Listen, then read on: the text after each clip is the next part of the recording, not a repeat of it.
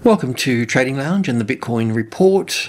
This is for Saturday the 21st. However, this is just a test video because I've got a new recording equipment and a new screen as well. So there's a few things that I just need to test, and that's what I'm doing. But while I'm here, I might as well just have a bit of a yak. So this is a 4-hour chart. Bitcoin, so we can look at this as 1 and 2 and 3 and 4 here, and obviously working to wave 5 up in this area here. If we're looking for a more bullish count, we could also view this as 1 and 2 into this point here, looking at this as an A and a B and a C wave to here.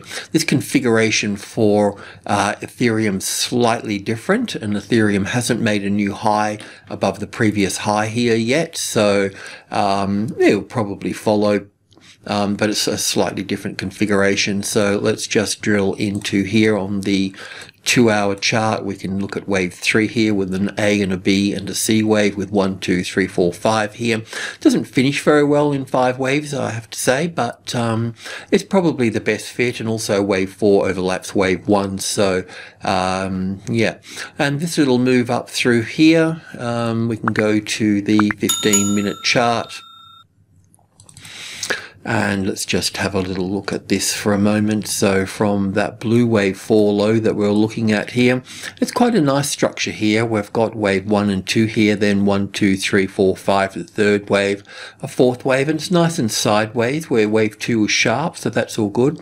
And here we've got 1 and 2, and I just assume there's 5 waves in this. It looks okay to me, and this would be a fourth wave here. It may get a little bit sort of more ugly, but essentially another little push to the upside to finish this wave, this structure off here. Now, is that going to be the top there when we get this other move up through here? Will it reach the 50,000? All of these sorts of questions. Can we extend this out further? Here, can we look at this as 1 and 2 and 1 and 2 here? Or can we put this 5-wave sequence here and just look at that as wave 1 at this point here? All these things need to be addressed. However, this low here to wherever that high is that comes in, let's just say that it goes to 49,500.